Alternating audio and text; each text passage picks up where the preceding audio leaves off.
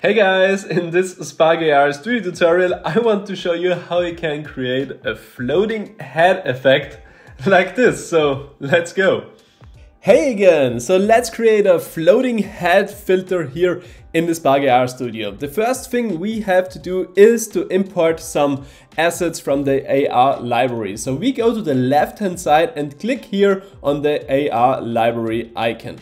When this is open, we search for the first asset, and this is our head occluder. So just search for it and then you will find this head occluder block. Just click on it and then import it for free. So after we see this in our assets panel, we can search for the next asset we need to create this filter. So now we need a texture projection patch. So just search for it and then you will find this batch asset here. Also import it for free. When we have imported those two assets, we can close our AR library. And now we can start building the filter here in the Spark AR Studio. The first thing I will do is to create a background. So for this, I go to my scene, then click on the plus and then create a rectangle. When the rectangle is created, we can see it in the left upper side. Then just click on your rectangle in your scene, go to the right hand side and here set the width and height to fill. So click in this field and then select fill width, and also do the same for the height. When we have done this, we can create a material for our background. So I go to the assets panel, click on the plus and here select material. I will rename this material to BG for background. Then I select the material, go to the right hand side, set the shader type to flat, go down to diffuse and I select a color. I will just select red as my color. Of course, you can also use a texture here when you want to use a background image. Now I go to the left hand side to my scene, select the rectangle, go again to the right hand side and set the material for this rectangle. So now we have a red rectangle, which is covering all our screen. So the next step is that we insert our head occluder to our scene. So just go to the assets panel and drag and drop the head occluder into the scene. So now nothing has changed in our scene. As you can see here, the head occluder is inserted in our viewport, but it doesn't change anything here at our preview. So make sure your head occluder is above your canvas in your scene. When you have done this, you can already see a moving head in your scene, but there is one problem, because when I go back a little bit, I'm disappearing again. But this is not the outcome that we want. So let's fix this. We have to fix this in the head occluder block itself. So we have to open our head occluder block. For this, we go to the assets panel and then double click on the head occluder block.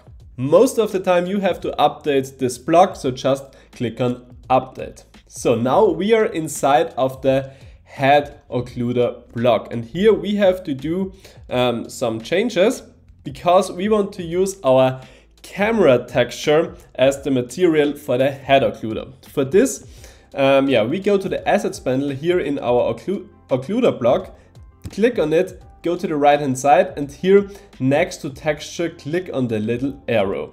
Now we can see the material of the occluder material here in our patch editor. Then we also have to change the opacity of this material.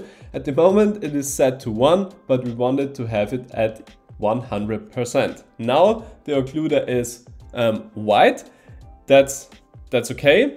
And now we need a new input for our block. For this, we go to the left hand side to the scene, to the block root, click on it, then go to the right hand side and here at edit, click on block properties. Click on it and this window will open, and here we have to add a new input. So we click on it, then there is a new block input, and I will rename this block input to texture.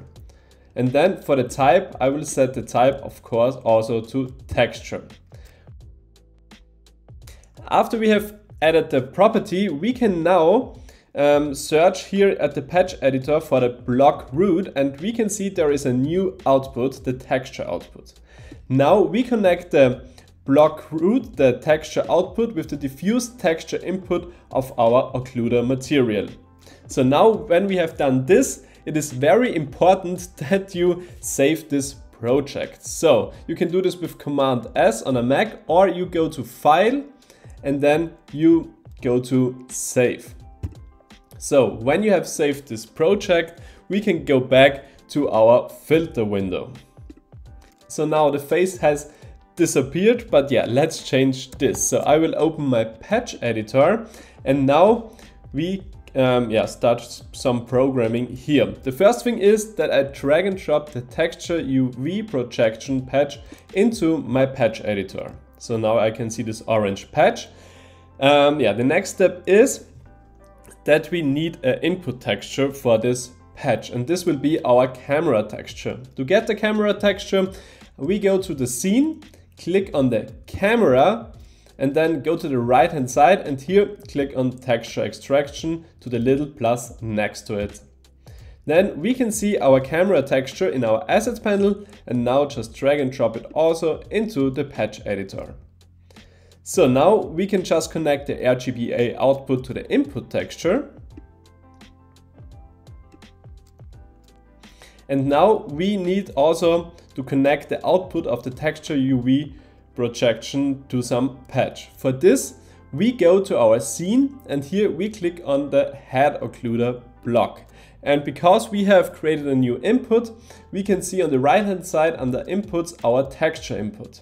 Here also click on the little arrow next to it, and then you should see a yellow patch in your patch editor. Now just connect the output of the texture projection patch to the input of the head occluder material patch. And now my face is back, and yeah. But we also facing the same problem as before, that when we go back a little bit, we are not seeing the face anymore because we are disappearing behind our rectangle.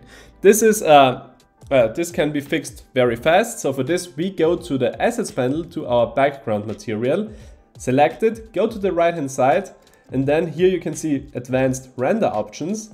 Open this and then just disable use dev test and also write to dev. Now the head is gone again. So to fix this, we go to our scene, and then we make sure that the head occluder is underneath our canvas object in the scene.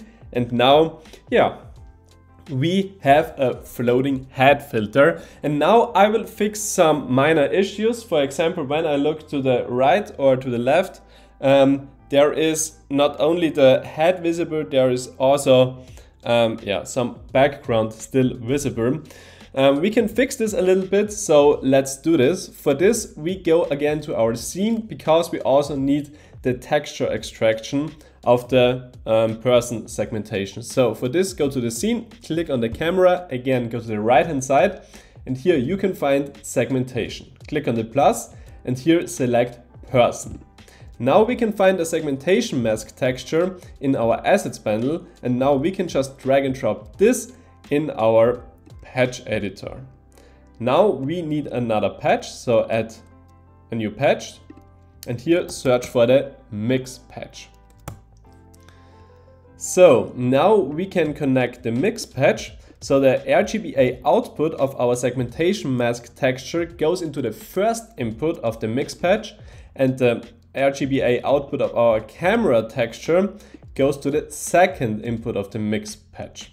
Then we also have to connect something to the alpha input, and for this we go with the A output of the segmentation mask texture. When we have done this, we can select the output of the mix patch with the input texture of our texture projection patch. And now when we have done this, this issue is a little bit fixed. So, and now you can play around with the settings from the segmentation mask texture. So just click on it, go to the right side, and here you can set the edge softness and also the mask size. So yeah, just play around until you like it. And then you have successfully created a floating head effect here in the Spark AR Studio. Of course, now you can attach something here to the head, which is floating with the head, and make some funny filters. So yeah, thanks for watching. I hope this tutorial was helpful for you. If yes, give it a thumbs up, and if you're new to this channel, it would be nice when you subscribe to it. So thanks for watching and see you in the next video. Bye!